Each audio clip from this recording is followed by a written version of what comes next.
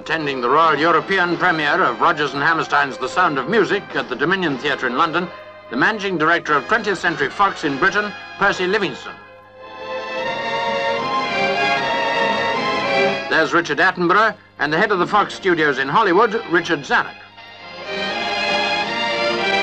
You'll recognize Jimmy Tarbuck, Charles Clore, and the Marchioness of Tavistock, formerly Henrietta Tearx. Now the arrival of Princess Margaret and Lord Snowdon. This charity premiere was in aid of the Dockland Settlements and a variety club charity.